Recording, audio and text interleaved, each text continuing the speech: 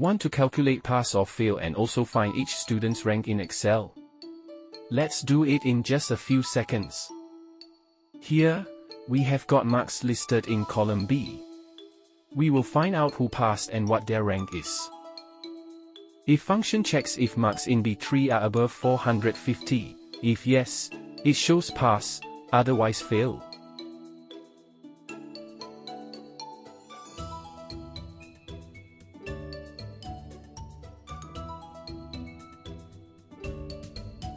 Next, to find each student's rank, go to cell D3 and enter this formula shown on screen. Rank function compares the marks in cell B3 against the entire range from B3 to B20 and gives you the rank automatically.